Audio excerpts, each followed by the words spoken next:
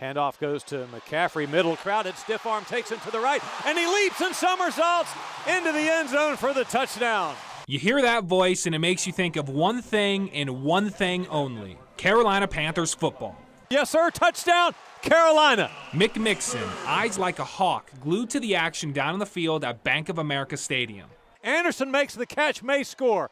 40-30 to the 20 down the right sideline. It is a touchdown, Robbie Anderson. Ever since I was a little Mickey Mixon growing up in Chapel Hill, all I ever wanted to be was a sports broadcaster. His passion has kept Panthers fans on the edge of their seats for nearly 20 years. That the Panthers placed their faith and trust in me to do this for 17 seasons, this is one of the great joys of my life and the great honors of my life. The calls, the excitement, the dedication will last for one final season. That's going to be a Carolina Panther touchdown. A last hurrah Mixon looks forward to.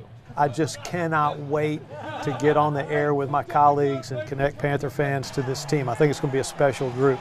And then beyond that, I'm fired up about retirement. I'll be 63 years old in October. After countless road trips to visiting stadiums, it's like a drug getting on an airplane with an NFL team. I mean, I'm addicted to that. Mixon will trade in his headset for the next chapter of life. It's all I've ever done. It's all I've ever known. So I have no idea what it's going to be like to not do that. We both have worked hard, and it's been our dream, and we're this close to living it. Mixon will still call this upcoming season for the Panthers. Heavy rush coming, and Cousins lost the ball, picked up by the Panthers, and Carolina will score. But when it becomes time for his last call, he'll step away at peace, knowing he's got plenty left in the tank. If you know Mick, he will not be retiring. He may not be in a broadcast booth on Sundays, but he never sits still.